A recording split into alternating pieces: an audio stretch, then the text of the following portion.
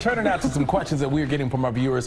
What does an EKG test measure and how can I prepare for my appointment? This is from Vinny, and the best person to answer that question is Dr. Darien himself. Good to see you again. Love this question. I think it's so important because EKGs are so common in the emergency room. I'm probably reviewing one every 10 minutes just because that's what's important and necessary. And I wanted to start with some basic understanding of what an EKG is, what it's for.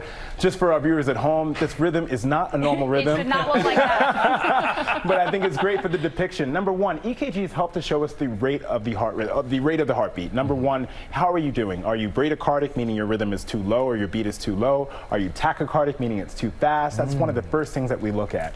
The next thing is the heart rhythm. You know, we call things, a perfect rhythm is called normal sinus rhythm. That helps us to understand, is all the parts of your heart working in sync? That's really important because when they aren't, then that can predict a future of a problem. For example, a common heart rhythm issue is AFib, or atrial fibrillation. Many people live with it. If you get diagnosed with it, it's no reason to be concerned, but you should get treatment.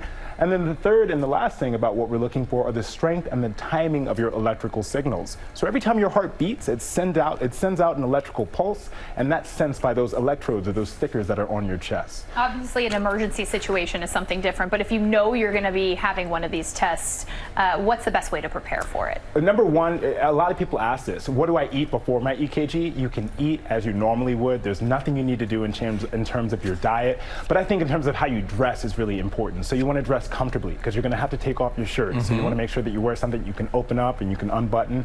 And then also avoiding oily skin lotions. A lot of the electrodes are used stickers. And so when we stick them on the chest, if you have a lot of oily skin lotion on, it can disrupt the rhythm. It might not make it accurate. So you want to make sure to keep it as simple as possible. Every time I go in and get an EKG, the nurse comes in with alcohol pads and stuff. What is You're like taking off my hard work here. All in oil there.